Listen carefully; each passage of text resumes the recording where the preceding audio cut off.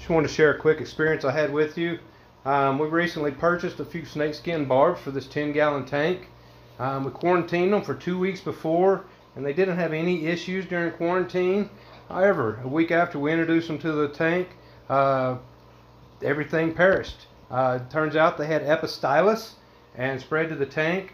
The only two fish that are left are these two albino cories, and I've been treating them using Chem, Canaplex, and Focus.